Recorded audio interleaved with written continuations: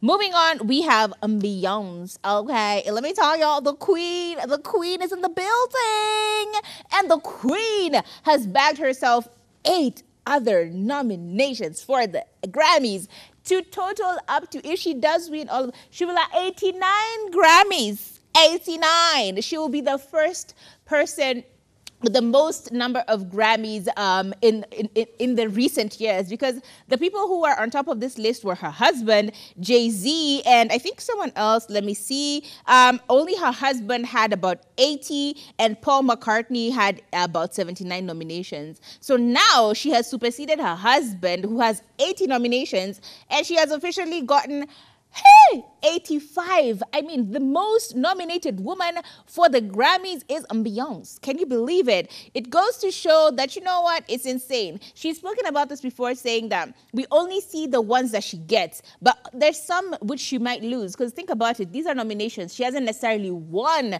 the award, so she might end up not bagging all of them, but regardless, think about that. 89. That is insane. Is it 89 or is it 85?